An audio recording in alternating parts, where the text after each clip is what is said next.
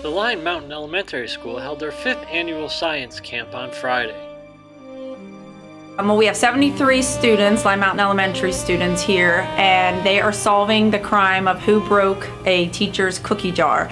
We're learning about forensic scientists and stuff to see who stole the cookies.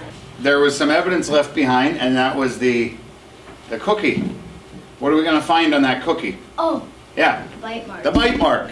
So a bite mark is in fact impression evidence. There's 4 suspects. We have real older students that are standing in for the suspects, and certain tests they do, like handwriting sample, it points to, say, suspect 4, but then the DNA testing is pointing to suspect 3. I think it's suspect 4, kind of. I think it's suspect 3.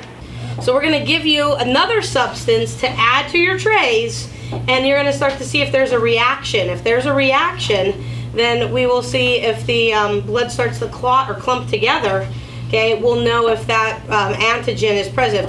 So you have to do all these tests. There's hair samples, there's pollen samples, blood typing, DNA, chromatography, bite marks, fingerprinting, and then we have witness statements. Suspect 4 had all the clues that we got.